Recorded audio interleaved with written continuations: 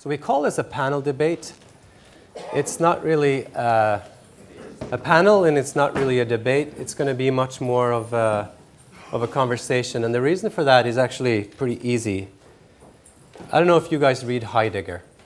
Do you read Heidegger? No. It's philosophy. It's good stuff because he talks about being thrown into the world. And one of the things that you realize if you read Heidegger is that it really isn't about talking about things. That doesn't bring us anywhere.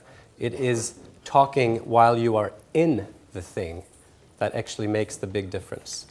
So I think we had announced this to be, conversation, and it says, talking about the management of innovation and technology and analytics and the new digital experiences. But if you've learned anything from today, and I don't know what you have learned, I know what 4 of you have learned because I've thrown this thing around.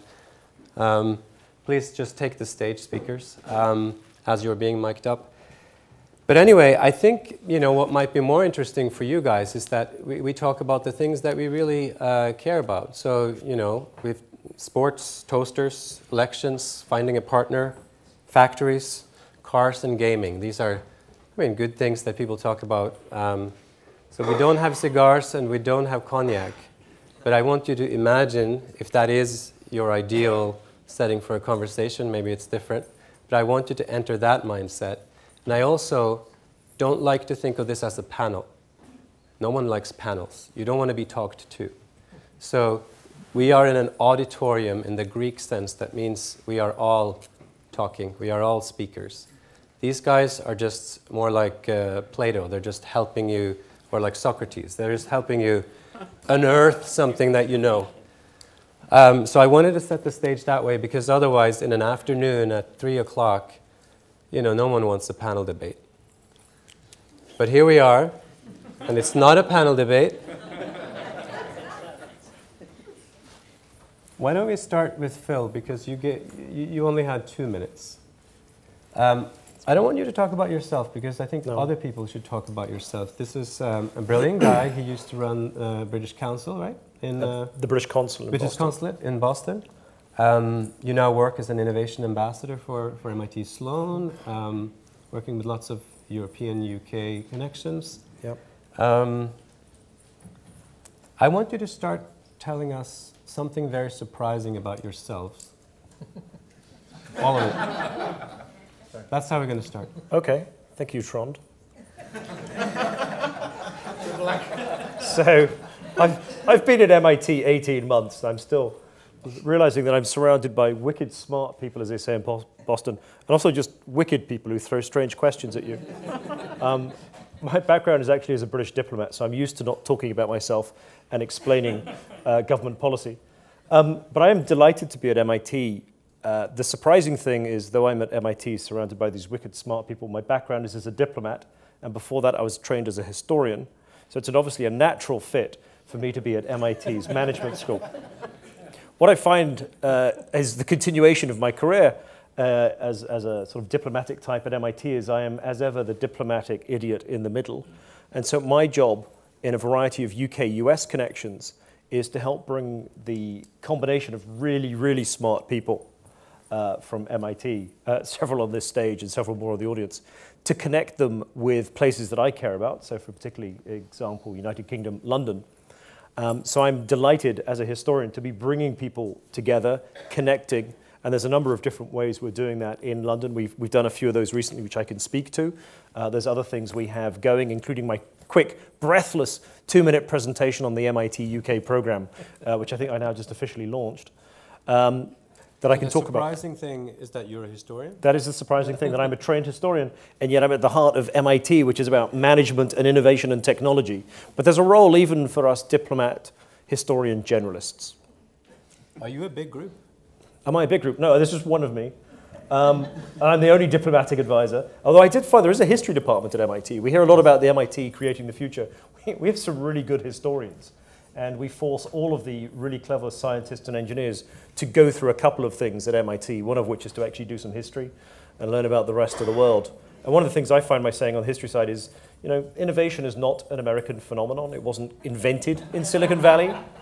The historical perspective can be quite useful that innovation in the sense of the Industrial Revolution started on a soggy island off of Europe in about 1750, which I know quite well. And innovation in the 21st century, the day after tomorrow, the great ideas could happen anywhere on the planet. There's no reason that they should happen in Silicon Valley or Kendall Square. A lot of them are happening here in London, but they can happen elsewhere across Western Europe or Asia, the Middle East, all kinds of places. So there's a tension there, right? If you're a school that's based in one physical location, you want to certainly have a slice of all that innovation. How do generally universities deal with that tension, do you think? The fact that innovation can occur outside of campus stores or outside of capitals or wherever they might have invested time? Well, I think it's a challenge for any organization. And I know at one point this panel was something about organizing innovation. I think there are real limits to the concept of organizing innovation with the way that the entrepreneurs, of which I am not one, won't do what they're told. They will go and be entrepreneurial and launch their startups wherever they think their startup's going to do best. At one point, the British government would have loved for the entrepreneurs of Silicon Roundabout to have moved to the Olympic Park, because that would have been jolly convenient, and used the space there. But that's not how entrepreneurs work. They're clustered around Kendall Square. So as an organization, you need to understand where the innovation is happening. And I briefly flashed up the 5 stakeholder model. And there's a role for us in two-piece suits, whether we're in corporate organizations or government organizations, to understand where innovation is happening globally, and the world is not flat, and find a way to engage with that with humility, with that ecosystem of startup founders and entrepreneurs. So I'm going to take a couple of cues from you, but first of all, to respect you as a historian, let's start with our own history. The morning, for those of you who weren't here, Paul, you had shared some stuff with us. Don't repeat that, but tell us something surprising. Something surprising about me, yes. Well, once... you or BT. I'll settle for any. Well, the biggest surprise is I wasn't meant to be here today, but because I'm covering for a colleague, so that was my first secret, surprise. Not a surprise. I mean, I think we need to keep things straight. That was a secret. No, so... Yes, so surprising things. I think, in a way, I find innovation and research innovation has always been a surprising activity in the sense that today I find there's a whole range of presentations which surprised me in terms of, the breadth, the possible depth, the range of applications, some of which they didn't mention, which I think is fascinating. Going on from what Phil was talking about, the right environments for innovation, I think from a business viewpoint, where we're not startups and we're not as agile or as flex as Emily presented earlier on, yes. But I guess the key thing is we need an adaptive function, a receptive function, to take on board a lot of these ideas and engage with this dynamic environment. And the vast majority of large organizations isn't kitted out for that. And I think enabling organizations like BT to have that onboarding function, which has a view to how we can introduce experimentation, rapid prototyping, rapid trialing, fail-fast mindset into particular areas of the business, is a key function in making things work. Yes. So Phil already thinks I'm crazy, but there was actually a sick rationale behind this, and I'm going to go to the professor to figure out this. How would you go about predicting this particular conversation?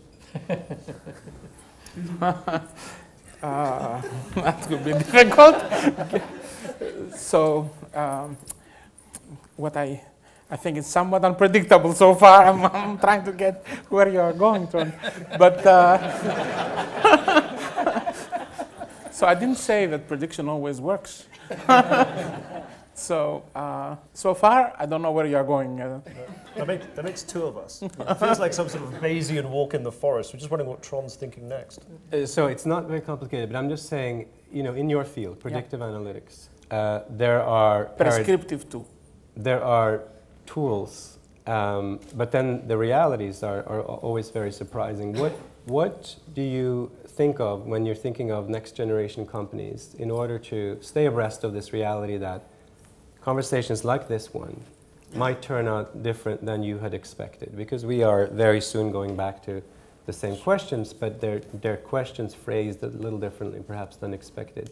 When you teach your students, many of which were here today and presented startups, how do you prepare for this new world? Is it a purely statistical computer science perspective that's going to prevail? Or are the kinds of techniques that you're teaching, that you want future innovation to be based on, are they using different? So speaking from experience, yeah, I understand. Speaking from experience, it has never been the case that in the beginning we set out to do something, in the healthcare space, to try to affect, let's say, what I said in the morning, how to design policies for healthcare.